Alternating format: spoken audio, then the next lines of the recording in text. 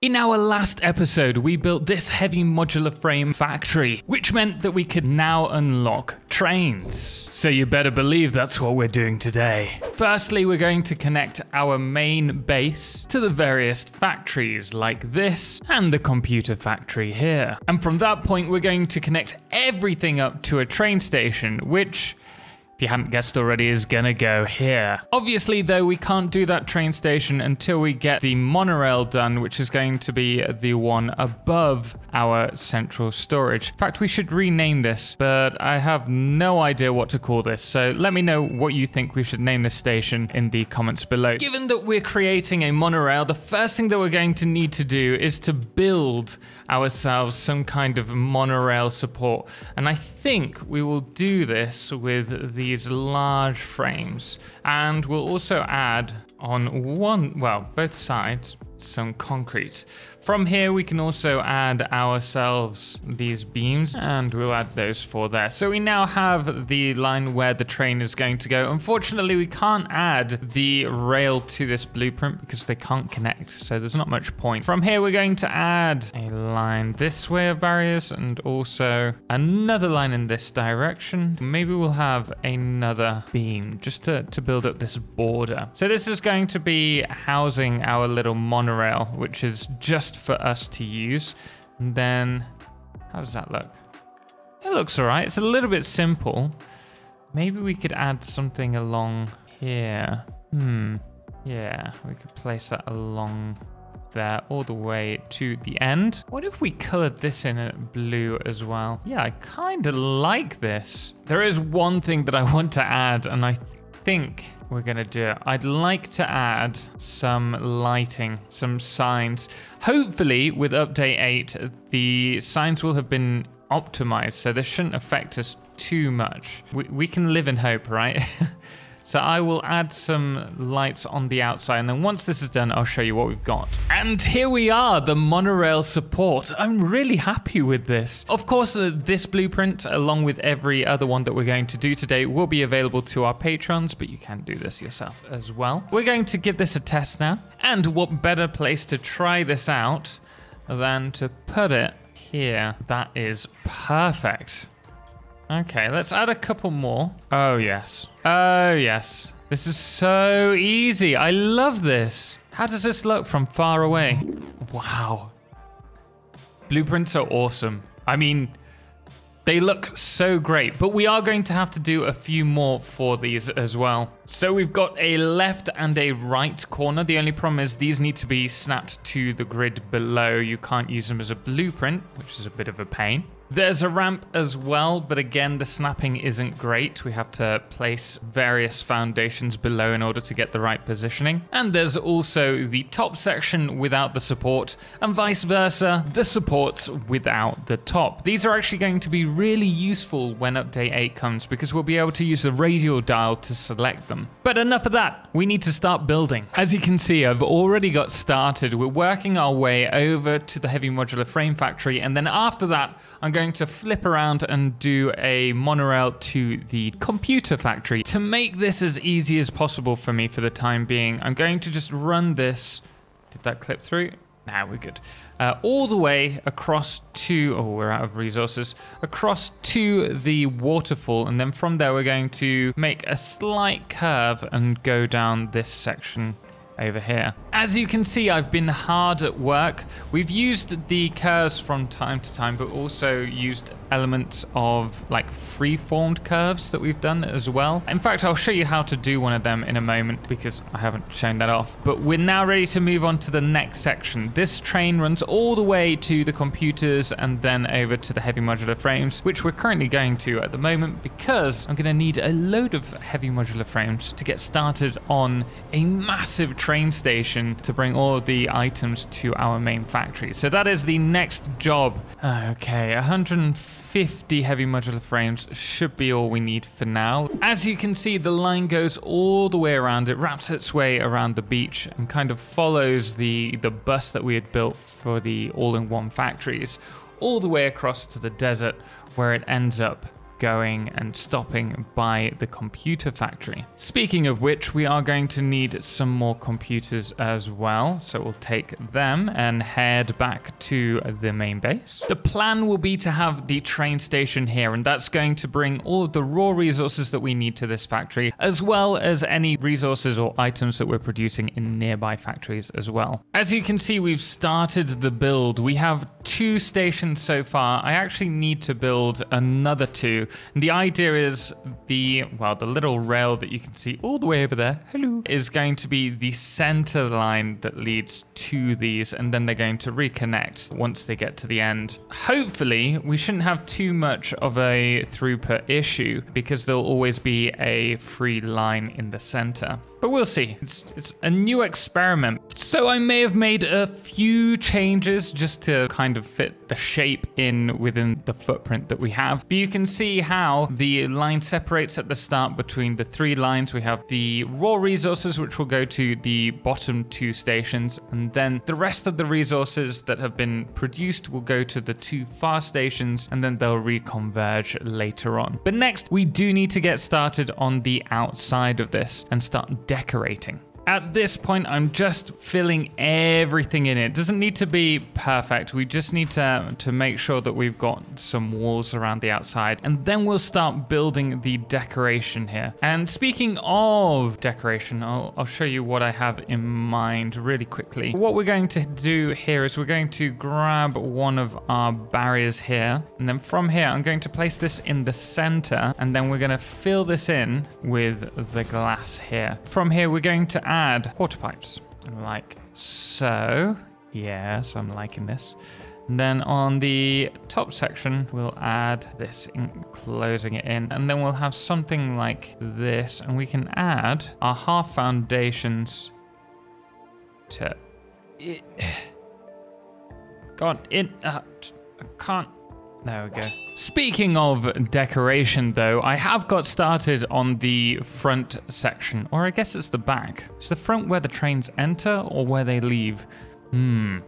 That's a question for you. We've basically started to bring this up through here. So I'm going to grab some glass walls, and we're going to just run this up to where this diagonal is, and then we're going to run the glass roof across there as well. We're going to do this for each of the 3 sections, and the reason why we are going to be using a fair bit of glass is because when update 8 comes, you can see I'm really interested in update 8. Lumen is potentially going to make our factories really dark, so we're going to want to make use of plenty of glass ceilings, glass walls, to just get in the extra light if you do have lumen turned on. I think we're also going to add some walls covering up this outer section as well. Maybe we could even bring, I'm just playing about at the moment, but maybe have pillars going up. Or if we have maybe a half pillar and then some kind of balcony on the front, that might look quite cool. Just a little bit of a HUD. Okay, I'm going to play around with this and probably get started on the roof as well, because that's kind of boring. And once we've come up with something, I'll show you what we've got. We've now got the basics for the roof and also the outer section. As you can see, we've tried to keep with the general shape that we were producing before, and I'm adding some details to the front as well. It's definitely not there yet, but we're on the right course, or the right track, I should say. I'm sorry. Pun intended. The inside still needs a fair amount of work, but I'm going to start this off by changing the material of all of these. So I want them all to be concrete, and then once that's done, we can start playing around with maybe a little border here. I'm not sure. We'll see. And here we are. We have covered it all in concrete, so it looks much better now. We're just going to add a little walkway through here, a little doorway. We'll probably use like the sliding doors. Wait, what's that? Right.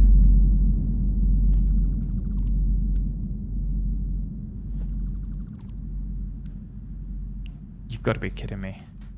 It's not even 1 or 2, is it? Well, I guess I know what I'm going to be doing for the next half an hour. So I fixed it, thankfully, and as you can see here, we've added some pillars at the top, and also here's where we're doing the walkway through, and I just did this and I thought, you know what, this looks really nice, so I'm going to show you guys how to do it as well. We've done a pillar just on the side, and we've rotated that one, holding control, and then we've layered two of these on top of one another, and then from here we've added just a normal beam, and then this one is on top of that,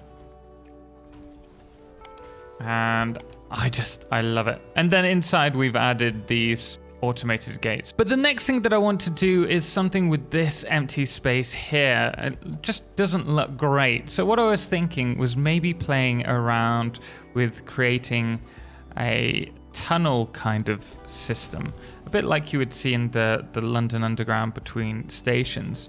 And so we can do that with these half or quarter pipes, I should say. And we'll also add a little straight bit along, kind of creating our own platforms actually. But we will run these inside like so, and then I want to also add a top level section as well. And we'll do this on both sides like that, and then have the top section, and perhaps we'll even add some paneling as well. Anyway, leave that with me and I'll show you what we develop. This is better than what I had in mind, I'll be honest. I'm really liking this. We have a little walkway through. We may have to extend it and add some supports just so that it doesn't open up into this space. The next thing that we're going to be doing is the outputs of the stations. Now we're going to have sushi belts along here, so we are going to split these off into their various items and then run them under the floor, and hopefully, if we can make it work, across to the storage. In an effort to keep the video as short as possible, I thought I'd show you what we've done with the train station, and rather than show off every moment, just go ahead and show what we've accomplished. But you can see we've added the coated flooring to give this a really nice clinical feel to it, and I've still got the the front section here to do. But it really is starting to fall into place. I'm really liking how this is developing, though we do need to add some lights and signs to this. As for the outside, I really don't think the color scheme works with the other builds so far, so we're probably going to play around with colors at a later date. But at the moment, I'm pretty happy with this, and we've got started on building some train lines as well. Most notably, currently we have a train that goes to the oil refinery and picks up all of the plastic and rubber there, and then brings it back to this factory, something that we needed to do for a while. In itself, it's a very simple network. It just has a single line that goes around on a single foundation. Oh, and I totally forgot to mention that I did end up building a little canal around the side. It's ever so thin, but I like it. But anyway, we're going to start building the train network now. And to do that, we're going to need to build another blueprint. Now we're going to start off this time with 2 lines in the middle, and then we'll also do a lower slope on the outside. I think that'll work, because then the slope will kind of merge with the scenery, making it look quite nice. I think we're going to have to change these materials around though. I'd rather have these as asphalt on the outside and then maybe concrete in the center. Yes. We can then add the painted beam across here, and then the same across here as well. Now I think we're going to grab one of these and just place it in the center, and we'll also add a barrier through the middle. Bring this up all the way. Paint this like a darker gray. I want it to fit in with the build and look quite industrial as well. Add the gray to the outer section. So we'll have the trains along here, and then this may need to go up slightly higher, but we'll then bring this back down, and we could add some signs, maybe like green for, wait, this is the left side. So this would be a red light, And then on the other side, we'll do a green light, and that should be its own blueprint. And here we are. I'm actually really happy with this because we've made it so that the signals can actually fit within this. If we go over to the rocky desert, you can see I've started replacing this bus line. And as long as we make sure that the lines finish within the edge of this, we can have it so that the signals actually show just outside of the box. And on top of this blueprint, we've also added another one as well, which is without the little frame there. But we're going to build this all the way to the rocky desert for a quick train station. And then I need to do it all the way back to the heavy modular frame factory. I need to change that. Oh, speaking of which, I said I'd mention how I did the turns, and I totally forgot about that. So all I've done is I've grabbed these and place them like this. We'll run these, clipping them slightly within one another, and then add the beams across. Of course, this beam is on its side, but we've done this all the way around, and then we've also run these along the outside section as well. And it's created quite an interesting look. Anyway, time to do the train network. I'm going to be frank and make an apology here, guys. I may have not saved the game, and thus we did the whole network, well, pretty much the whole network, and a station as well, which we're about to go to. This is a very basic station. It's just receiving the items that were originally here, which was a couple of modular frames and rotors. And you can see the train station. It's just got a little bit of a frame along the outside and then a little bit of roofing. It's very simple. And then we have this return line all the way back to the main station. And now I'm working on doing the same all the way over to the heavy modular frame. So we'll just cut over to that now, but I'm sorry I didn't show you all this. It would probably be quite boring anyway. Though I've still not settled on a particular color for the train station. Let me know what you think it should be in the comments below. I don't know if I mentioned that earlier. I have continued doing the train line. Now we have one train line heading around to the main track, which we're working on now. And you can see one returns along the route that we've just created. And it is at this point that we've got up to. My problem is that we're heading towards this massive waterfall, and I'm really not sure what to do with it, because I think it's going to look odd turning this around over the edge, even if we add supports.